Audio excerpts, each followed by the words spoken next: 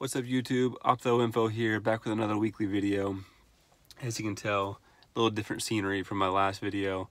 I'm downgraded to my car. Right now it's 5:15 or so in the morning. Between family and work and studying and some recreation, I don't really have any time to shoot videos. So yeah, but we'll make do with what I got. Without any further ado, one thing I wanted to cover today is the three-step test for the Parks or Bukowski three-step test for when they have a vertical deviation. And I want to make it simple because all the other stuff is real complicated. I'd make it simple so you can do it in your head. Okay, so the first thing we'll go over, we'll just do it by an example. We'll say it's a right hyper that's worse than right gaze and with right head tilt, just to make it simple. So the first step is you just draw two X's like this, and these are supposed to show the cardinal directions of the eye. Imagine, this is the person. So you always draw it like he's facing you, okay? And then if you do this a couple times, you won't have to draw it anymore. You'll just be able to sort of think about it and do it with your hands. I'll show you that too. But so we're saying it's a right hyper that's worse than right gaze and with a right head tilt. So all you do is draw two X's, and then you just encircle the possible paretic muscles, and then the one that's got the three circles around it is your answer. Okay, and then you think about it later. So just draw two X's real quick. You don't have to label anything yet. Just draw the two X's. And this is OD, obviously, and this is OS. Okay, don't forget that. Anyways, so it's a right hyper, so that means this eye's up. So that means these two muscles are jacked up, or possibly this eye is not deviated up, but OS is deviated down. So that would be these two muscles. So that's pretty simple, okay? And then it's worst in right gaze. So you just circle the right side of the X, okay? And then it's worse with the right head tilt.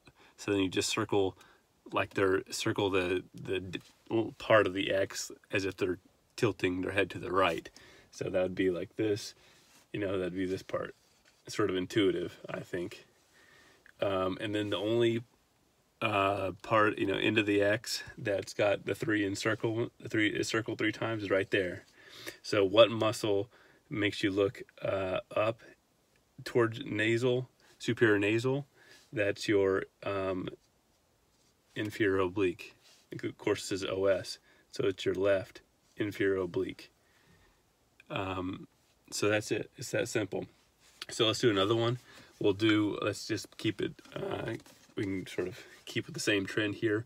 Let's say it's a left hyper with the left, I can't see that, left hyper, worse than left gaze, and with left head tilt. So draw our two X's, boom, boom. We're saying, remember that this is the nose and the mouth. So this is a left hyper.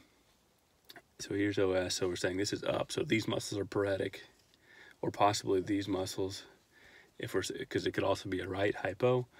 And we're saying it's worse than left gaze. So circle the left side. It's worse than left head tilt. Circle the left head tilt part of the X, and bada bing, bada boom. What muscle makes you look superior nasal in the right eye? That's your right inferior oblique. Okay, and then you can also sort of do this just without writing anything down if you were to be pimped in the hallway or something, or in lecture and you didn't have anything to write on. So I'll just do that same example. I sort of do it with my fingers. It helps me. The visual helps me. So a left hyper. So imagine two eyes. I'm grabbing eyes. Get your minds out of the gutter. So the left eye is, I'm saying, a left hyper. Okay. And the person's looking at me. So this is a left hyper. So the muscles down below are the ones that are paretic. Or if it's happen to be a right hypo, then it'd be the muscles up here are paretic. Okay. That's worse than left head tilt. I'm sorry, left gaze. That's looking over there. So I sort of put my thumb my fingers and thumb are sort of the encirclement. So it works over there. It's sort of awkward for this part, but I sort of do it like that.